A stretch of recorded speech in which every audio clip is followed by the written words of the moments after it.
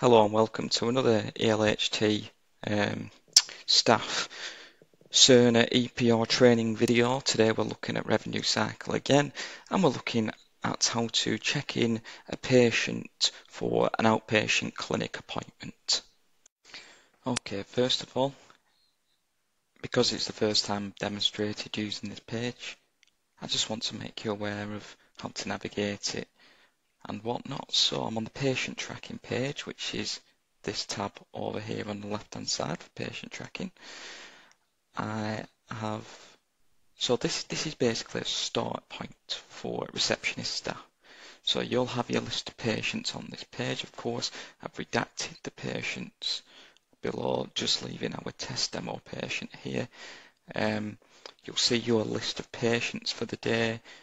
You can use these two options here to verify how much you're seeing, so you could actually filter down to just see the next 2 hours, the next 4 hours. Probably recommended to see all day, so you can see as people come and go.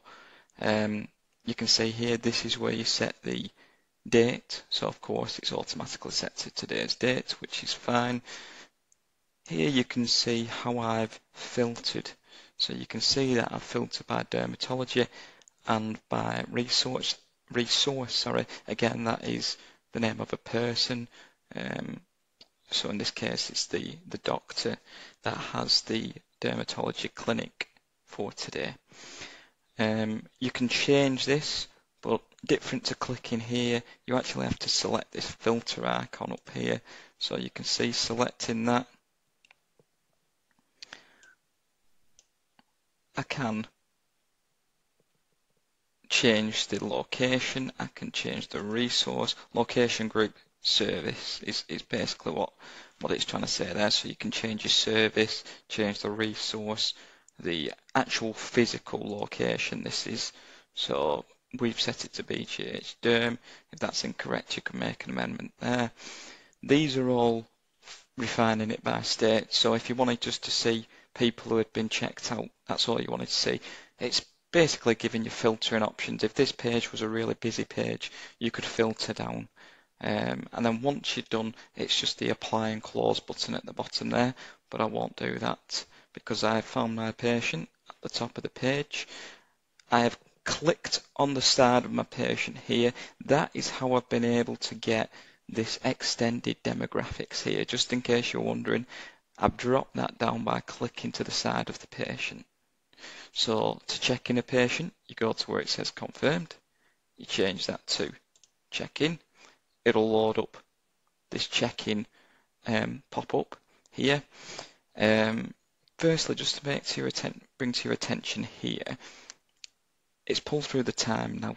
So I'm doing this retrospectively on this one here, but if this was on time, this would set to what it is. It's brought through the time of what it is now. So if I'm going to be doing this retrospectively, which I am, it's a 10 a.m. appointment. So let's have the patient arriving at 9:58, for example. And once I click out there, you'll see on time or early as populated in there, which is great. So now if I go down here, responsible clinician, that's already been selected, and then it's pulled up the demographics here. So in fact, what it's trying to do here is give you the opportunity. So in theory, in an example, you'll have the patient come in to check in, you're the receptionist, they've come in, and whilst you have them there, you could actually check that these details are still the same for the demographics and GP. If they're incorrect, it's giving you the option to select, yeah, they've checked in, but also I want to modify, or probably a better term would be to update this information on this screen. If that's not the case, all the details are the same, it's just the OK button, but we'll go OK modify. It then brings this pop-up in, which is the modify patient demographics. I'll set them to be a Burnley General Teaching Hospital patient, and then in the example they've updated the telephone number. So what I'll do just to save time is I'll just update the last 4 digits, and then I'll select save.